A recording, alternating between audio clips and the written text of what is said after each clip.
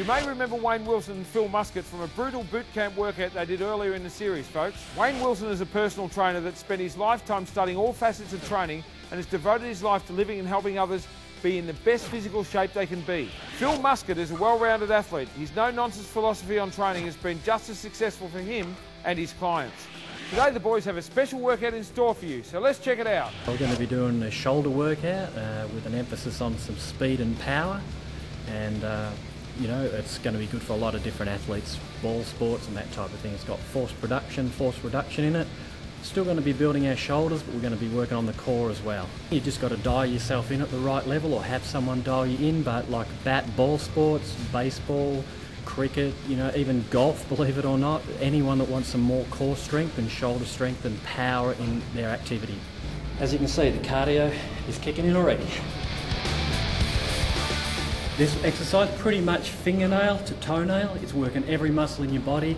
It's getting the shoulders nice and warm, it's getting your whole body nice and warm, it's starting the cardiovascular conditioning component of it. But today I'm picking somewhere around 10 to 12 reps, depending on, you know, you build muscle with moderate loads for many sets. So a high volume with a moderate load. You could go as high as 5 sets, just depending on your energy levels and the biofeedback that you're feeling on that day. Today we're going to go 3 sets on it.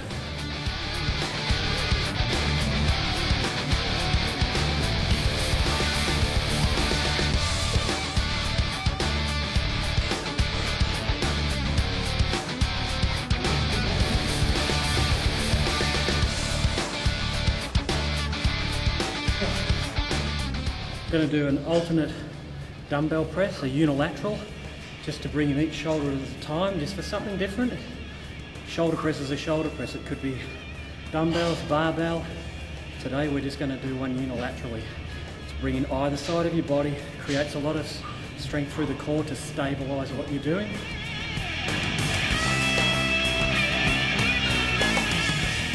So on this one, you know, you'll need a little bit of a rest, enough for you to do your sets, probably about 30 seconds to a minute, and then I'm straight back into it, but I'm still breathing heavy from the last one, so you're getting that interval effect like you do on a treadmill sometimes. I'll do the cable chops, power from the ground, driven by the core. This is for power and speed. We're going to superset it, or biplex it with a low to high cable pull. So we're going to power through the ground, from the ground, through our core and out the other side. So again, if you see that movement, you're hitting a baseball, the power doesn't come from your shoulders, it comes out of the ground. That's what we're going to work on through the transverse abdominis. We're working shoulders relatively traditionally. We're putting some exercises straight after our shoulders that will let the shoulders locally recover, and they will actually fatigue other areas of our body, so we're going to be working on our cardiovascular endurance as well. It's hypertrophy on shoulders, so we're building the shoulder area, but we're keeping the cardiovascular component in there with the rest of our body, which has got some power exercises for our core. So it's both, you know, building and conditioning in one workout. What we're going to do next is we're going to do a lateral throw, but unlike an isolation exercise for your side deltoid, it's going to come through the ground again, and it's more about powering from the ground, driving from the core, still working your shoulders. It's got a lot of force production, force reduction, which is good for sports. We're going to superset it. We'll do a high to low chop. Keep the abs tight, very high glutes, hamstrings, core focus, but still working the shoulders.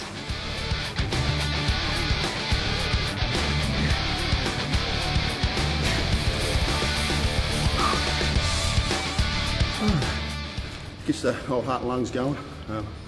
Shoulders have got a nice burn, so I really feel it rotating through my core. So, like Wayne said, any like bat and ball sports, that exercise will be absolutely brilliant. If you're driving the power right from the ground, you're pushing off your leg, driving it right through your body, up into your shoulder. So, as you can see, that works the cardio. So, really good. I like it.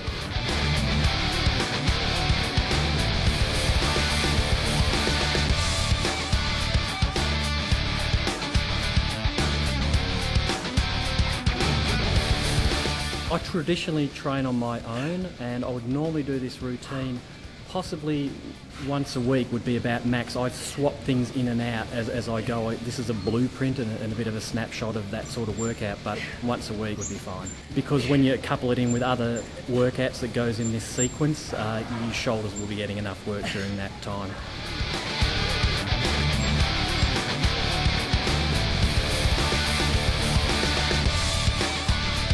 We're going to do a javelin press. It's got isolating the shoulder muscles a lot, but you can use a little bit of an oink through the ground, again through your core, to get that lift up. It's a lot of stabilisation. It's a long weight. It's hard to stabilise front and back. Then we're going to superset it with or biplex it with an alternate side crunch like that. With the Olympic bar, and that's just really going to finish off our abs and our core. And again, it's doing what your core's supposed to do, and that's stabilise your spine. So as the weight's going down, you're really trying to kick back to keep your core very strong around your spine. I'm using a free weight, which is 20 kilos for the Olympic bar, because that's about all I need. I'm going to try and generate some speed and some power. And I've got a 20 kilo barbell on the end for the horizontal rotations. You know, a bodybuilder might want to finish off with some isolation delt work, a good idea. This might be a little bit more sport specific. Anyone that's trying to generate power in their activity and speed, you know, speed and power, velocity and that type of thing. Power equals force times velocity, so that's what they're looking to create with this type of move. It's explosive.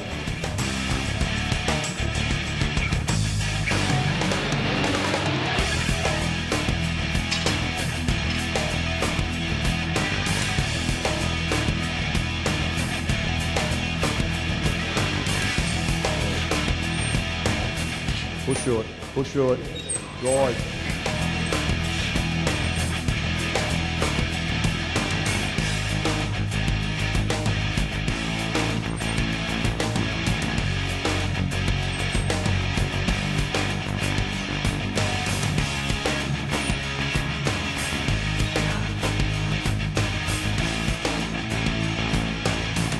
All the emphasis we just had on core, along with our hypertrophy for our shoulders, if you keep going, you're going to end up with abs like that.